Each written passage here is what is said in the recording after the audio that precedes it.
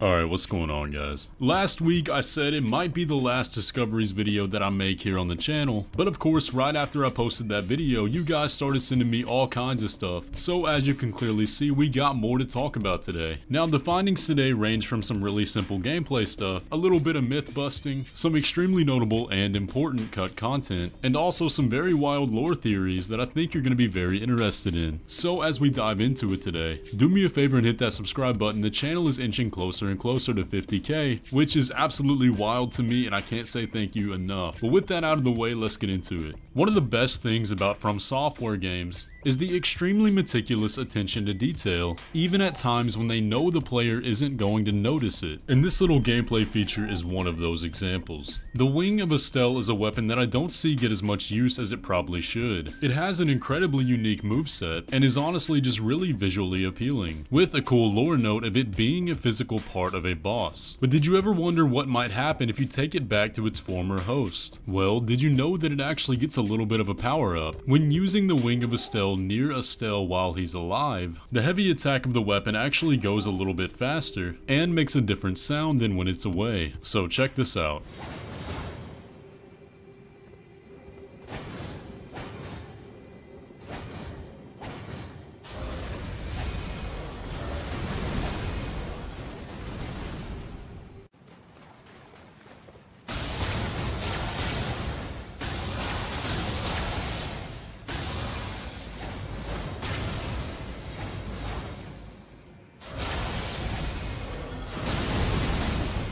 So that is a super cool detail and a really interesting find, and definitely begs the investigation of other boss weapons that may have some unique interactions like that. This next discovery is one of those kind that raises more questions than it answers, especially from a lore perspective, and it's going to tie in later on in this video, because I'm sure one thing that still remains mostly unexplained in the lore of the game are the extremely weird and unsettling two fingers. They're said to be envoys of the greater will, the agents of action within the world, but we still don't really know what they are. Why are they fingers? Why did they appear wounded and decayed? I have no idea, but recently I've been investigating the botany of Elden Ring, looking into some of the plant life, with a goal in mind of figuring out exactly what the Erdtree is. And I came across something really interesting. The two fingers that we find in the round table hold appear to be made of flesh, able to bleed and with reflective skin. But did you know that the two fingers of the demigods that we find atop the divine towers actually appear to be made of wood? You can clearly see that beneath their skin is tree bark. Now it could just be a really weird texture of muscle striations, but I feel like if that were the case, then it would have been red, and it would have also been easier to use the same model as the one in round table hold. But you can also notice that the ground they're encased in is soil, with grass growing out of it, very out of place on top of a stone tower.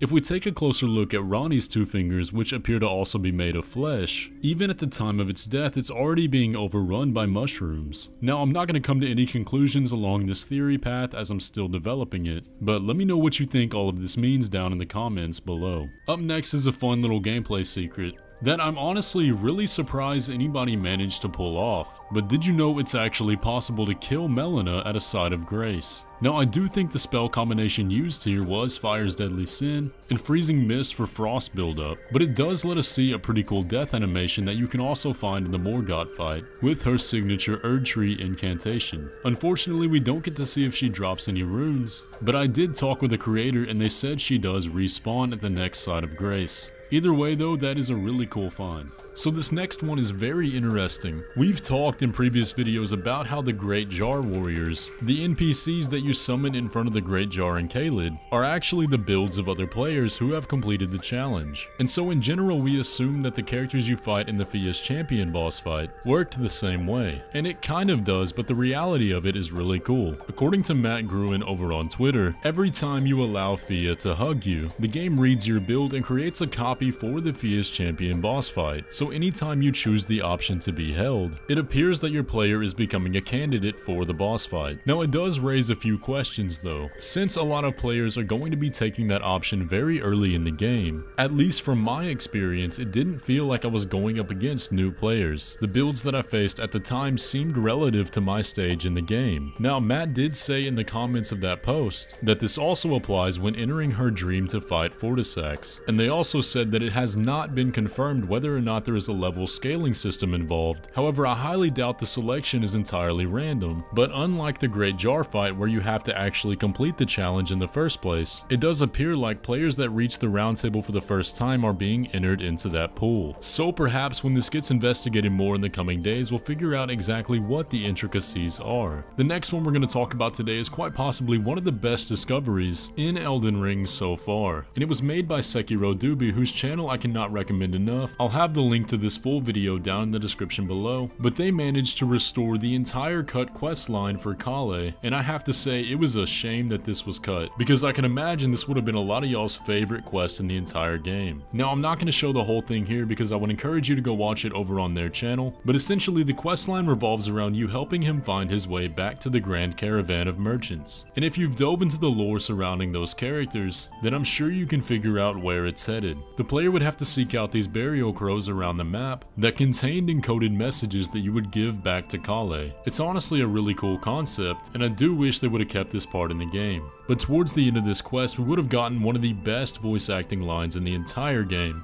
So take a listen to this. They think we worship the three fingers, that we called the maddening sickness down upon them. Well, if that's what they expect from us, then that's what they shall get from us! The world of grace and its people should have been content to see us sink between the cracks, but to have intruded upon our solace, having broken us upon their whims, never forgive any of you. But without spoiling too much of it, I have to give a massive shout out to Sekiro Dubi. Absolutely incredible work on restoring that. So y'all definitely go show them some love after this video, and let's move on. The next one is a really fun bit of trivia, and it really goes to show how good FromSoftware is at organizing their in-game rendered cutscenes. But there's been a mod release called the Photo Mode mod, which allows the player to clip the camera away from their character and go and find details around the map. And it's led to some very interesting findings, to say the least. But did you know that in the ending cutscene, for the standard Elden Lord ending, the game actually renders in 2 statues of Marika, but they're able to hide this with the way the camera pans, even though the second one is just kind of hanging out right outside the view of the player. But for those of y'all that didn't know how FromSoftware cutscenes work, what you see in a cutscene in the game besides the pre-rendered ones are actually happening in the game in real time. So it really is a work of art how they're able to go through and make them all so beautiful and seamless. One thing that kind of remains a mystery to this day, from the perspective of the lore, are the origins of Stormveil Castle and a lot of the architecture within Limgrave and the Weeping Peninsula. But my friend Erdtree, who also has a channel on here, is currently doing an entire lore through of the game, and one of the things he was looking at was a lot of the iconography and the decoration of Stormveil Castle in the Chapel of Anticipation. But one that particularly stood out to him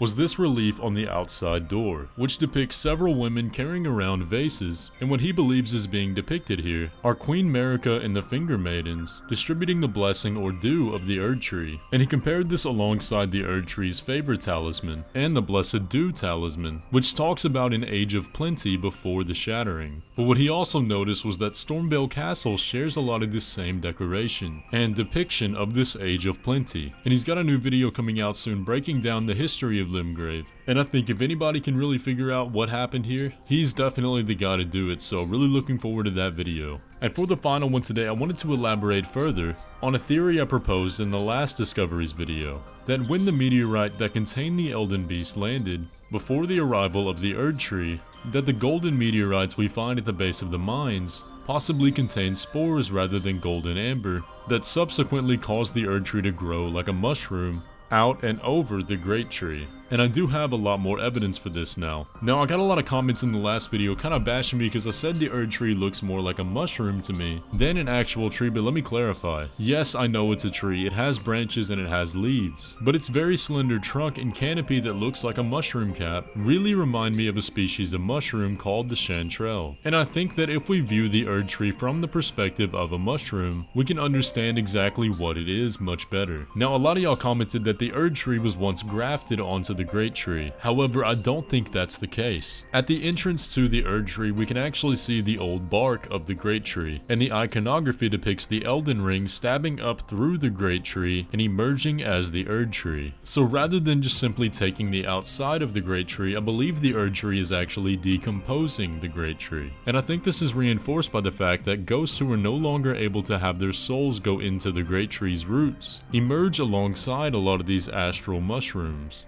But that's about as far as I want to take that in today's video. That may warrant an entire video on its own exploring what exactly the Erdtree is. But let me know if that's something y'all want to see. Either way though, that's gonna pretty much do it for the video today, and if I showed you something that you didn't already know, be sure to hit that subscribe button down below. And if you have something you would like to be featured on these videos, join the Discord I'll have linked in the pinned comment. You can catch me on there pretty often. But leave a like on the video if you enjoyed it today, and I'll catch you in the next one.